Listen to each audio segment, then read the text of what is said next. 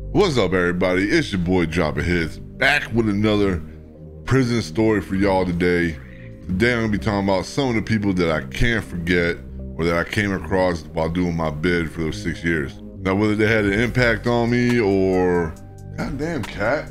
Actually, before we get into the video, huge shout out to my members. Thank you guys so much for supporting the channel. Appreciate you guys so much. Very grateful.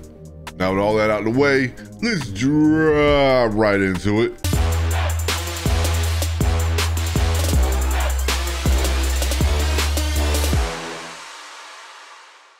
To get things started, man, I remember this one guy. He was an older dude, always wearing the damn jacket, whether it be summer, winter, fall, spring, all the seasons. He never took a shower, man. They called this dude Yep Yep, because all he would do was say yep yep yep yep yep. But what's going on, man? How you doing, man? Yep yep yep yep yep yep. What? That's all he would say, though, man. It's like, what? But it's like this dude. Well, nobody sell with this guy, man, because he never took a shower, and two, you couldn't have a conversation with him. And he reminded me of the Street Fighter 2 character. What was his name? Blanca? But he had white hair. That shit was like, dude was a trip though. Like I said, he was an older dude, so I'm not sure if he's still doing time or not. But he looked just like Blanca, man. Anyhow, so this other dude I was really cool with, we used to call him Black. He's from North Carolina. And this dude always wanted to get tattoos from me, because y'all know I was doing tattoos while I was inside or whatever. But he always wanted tattoos. I'm like, dude, they can't see them. You're too black, man. Like, I'm dead serious. Like, there's no point putting these tattoos on you, man. But he was real cool though, man. I ended up doing them anyway. I couldn't see what I was doing. I always had to keep wiping. But he's a real cool dude, man. I remember he got transferred over to the camp next door, because I was at the medium facility. I was at FCI medium, and my best friend who actually did the charges with me was at the camp, so I was able to send a little message to him, let him know I was good. I wanted to see how he was doing. But Black ended up getting in trouble over the camp. He just can't stay out of trouble. It seems like came back. Said, yo, man, your man beating and everything. Yo, he's all right, man. He just want to make sure you straight too. It's like, yeah. I'm good, man. Hey, man, go ahead and do my back, man. I just want all this elaborate stuff. Dude, I can't do that, man. Come on, man. I don't even know what the hell I'm doing half the time yet. You know what I mean? Like, I wasn't on the level that I am now. I don't know what's up with him. Like, I don't really keep in touch with people that I was locked up with. I did kind of like at first, but not now. Like, everybody's done moved on, it seems like. So yeah. So anyway, another guy, I remember I didn't know anything about gambling or sports gambling before I got locked up. Like, I did not know anything about it. So my cellie at the time, I'm gonna get to him in a minute. My cellie at the time, he introduced me. Hey, man, they got these tickets. They got the teams on them, and the way they do it, and where I was at, it's either you pick the winner by whatever spread, you know, or the over and under total of the. So I started doing it during basketball season. And this one guy, he was actually in our unit who ran the ticket, sports ticket. His name was Smooth, right? And that was another dude from North Carolina, matter of fact. But this guy, he would not bet unless he was like sure about something. Like, if other people try to start a new sports ticket on the pound, right? If they try to do like go against him, like some competition shit, and they try to start their own sports ticket, he would wait at the, I don't know how he did it. He would do it at the perfect time though. He didn't bet that often because he ran his own shit, but when he would place a bet, he would put the other people out of business because they couldn't pay up what he bet. He must have like some kind of luck or something. I don't know, but it seemed like every single time he placed a bet on the other person's ticket, he put them out of business because he won. He would hit the ticket and win. And I'm over here scrambling, trying to get like, bet what I'm betting, you know, I can't win for shit. I won a few times, but I'm like this, I was playing like every day. Even to this day, I like sometimes do it during football season and all that stuff, but I don't really mess with it like talking about it anymore. But you know, it's something to do while you're locked up. So this other dude, when I first got to where I went back in 2004, When I'm sitting at the table, they got these tables out in the unit, whatever. So I'm sitting at the table. This one dude comes up to me and introduced himself, name was Jason, whatever. I think he was from, I want to say it was from Northern Virginia, maybe Fairfax, something like that, Arlington. I don't really remember.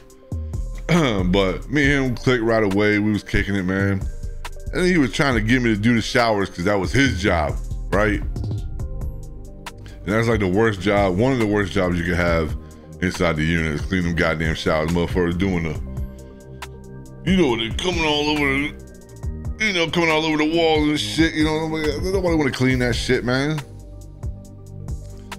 So, but he was like, either you got to do, he's like, I'm trying to hip you to some game here, man. Fucking either you got to go ahead and do these showers or they gonna put you in the kitchen. I damn sure ain't trying to be in the kitchen, man. I'm gonna let y'all know that right now. I can't do the kitchen, man. I ain't getting up all early to make breakfast, nah. So I was like, you know what, screw it. I'm gonna do the showers. And I fucking hated it, man.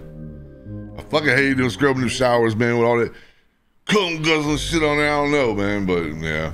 But what happened was, I actually ran into, when I started doing, actually I came across a dude who was from DC, and he just wanted to do like a little thing because he was like addicted to cigarettes. This is when you can smoke cigarettes too. You can buy them off commissary and all that. So he got all, he was cool with the dude Jason, then he became cool with me. So I'm just like, you know what? I'm not gonna keep doing these damn showers, man. This dude's, yo, I'll get you 2 packs of cigarettes every week, man. You clean these showers for me, man, because I'm not gonna keep doing them. Eventually I got my job changed where I was just wiping tables off like twice a day. That was it. Once before count time at 4 o'clock, and the other time once before count time at the end of the night, which is around like, I believe, if I remember right, it was like 9:30, 9:45. Sweetest job, and I got paid $25 a month. $25 a month, and that was the sweetest job. One of the sweetest jobs, man. Because at the time I was tattooing. That's when I started tattooing, so I needed to free my time up so I can make my real money with the tattooing, which the dude from DC, he was my lookout half the time. You know, I'm hitting him with, he didn't want tattoos, he just always wanted cigarettes. I would just hit him off with cigarettes, man, and be my lookout, make my bed. Hey, I need something from commissary, go grab it for me, or I need something from the kitchen. Hey, make sure you got to look out for that. You know, he was a good ass dude, man. What was his name though? But that was just his thing. He just wanted to go around and do things for people in exchange. He'd do laundry, you know what I mean? People, he'll come up with cigarettes. One person you're gonna be looking for is a store man. Now usually units have like 2 or 3. I think the unit I was at had 2. One was one guy's name was Ralph and the other guy's name was Red, but I ain't really fuck with Red like that. Ralph was like, hey. And Ralph was all hyper, man. He was hyper as shit. He was always on the move, going somewhere, doing storeman stuff. I don't know. But I got introduced to him. He put me on the game for a while when I first got there. He was a real cool dude. Put me up with stuff until I got my stuff, you know, from, you know, money in from, you know, family or whatever, friends. So I could buy my own stuff, you know. But you don't want to go in debt doing that. He always wore a baseball hat. He loved playing softball, man. He was always about that.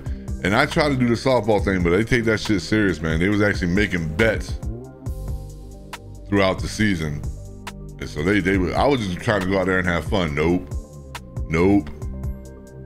Sean, get your ass up out the goddamn field, man. We doing stuff over here. We taking this shit serious. You got to go, man. All right. I understand y'all about the money right now. I was just trying to have some fun. And this last dude I'm gonna talk about, he was from Pittsburgh. And this dude was a trip, man. He was just all over the place, man. I don't really know how to explain it, man, but he turned out to be my celly for a while until he checked himself in. What he ended up doing was running up a lot of debt, sports gambling, borrowing things from the store, like I was saying before, borrowed things from the store.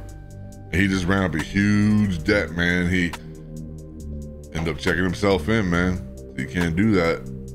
And come to find out, he does this pretty much at every prison he was going to. He would just run up a debt. They put his ass, he check himself in, put him in the fucking protective custody over in that in the shoe unit. And he would just sit there for months until they transferred him to somewhere else. That's no way to do time. He didn't seem to care. Nothing ever happened to him. Like, soon as he knew he ran it up, he was gone. He wouldn't even tell nobody. He would just, but yeah, that's some of the few people that I remember. I'm pretty sure if I actually thought about it, I would remember some other people. I've been out for like 11 years now. I mean, I don't count the time I went back for a violation. I don't count that. But I've been out for, like I said, about 11 years now. Maybe I should talk about some things in the halfway house. That'd be a good video. But if I think some other ones, man, I could talk about on live stream, which I do get on live every couple days on here. So make sure you got them notifications on. That way you know when I'm going live. Also, when you know I upload a video. You know, let's get the YouTube algorithm working for my channel, man. Hit that like button, dislike button, comment. You know, if you're new to this channel, consider subscribing. I do try to put out new content every day or every other day. Trying to get used to this vape again, y'all. I know y'all don't see, a lot of you guys don't like me smoking. And I don't like smoking myself. But yeah, that's pretty much it, guys. Hope you guys enjoyed it. I think I'm gonna start doing these maybe once a week. Talking about prison stuff, my experiences and all that stuff. I'm pretty sure a lot of you guys enjoy it, so I'm gonna start doing that at least once a week. So be on the lookout for that. I'll still be doing the reaction videos. And that is about it. I salute each and every one of you guys, and I'll see you guys on the next video.